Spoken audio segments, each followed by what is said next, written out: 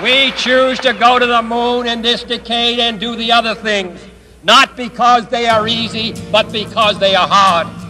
Because that goal will serve to organize and measure the best of our energies and skills. Because that challenge is one that we're willing to accept, one we are unwilling to postpone, and one we intend to win, and the others too.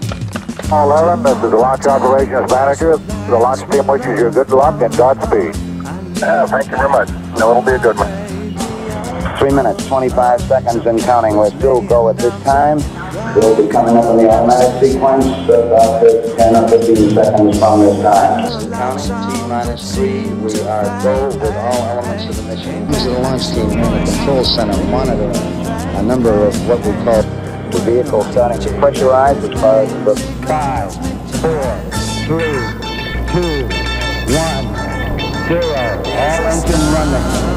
Liftoff. We have a liftoff. 32 minutes past the hour. Liftoff on Apollo 11. Oh boy. Good boy.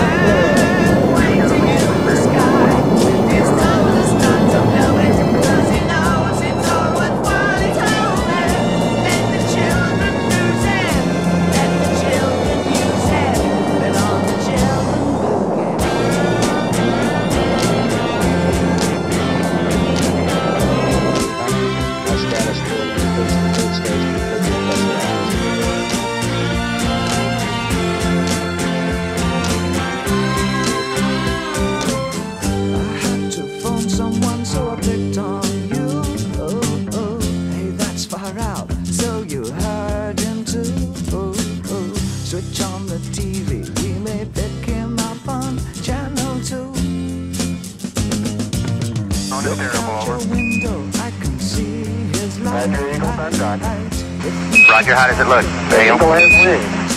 Roger. The Eagle has wings. Pitch forward. 60 seconds.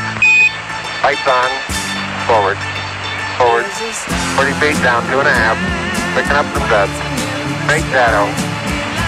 4 forward, drift into the right a little. 30 seconds forward. Tranquility Base here. The Eagle has landed. Armstrong is on the moon. Neil Armstrong, 38-year-old American, standing on the surface of the moon. On this July 20th, 1969. That's one small step for man, one giant leap for mankind. By 5. In the sky, he's told us not to blow it, 'cause he knows it's all worthwhile. He told me, let the children use it, let the children use it. This certainly has to be the most historic telephone call ever made from the White House. I just can't tell you how proud we all are of what you have done. For every American, this has to be the proudest day of our lives. And for people all over the world, I am sure that they too join with Americans in recognizing what an immense feat this is.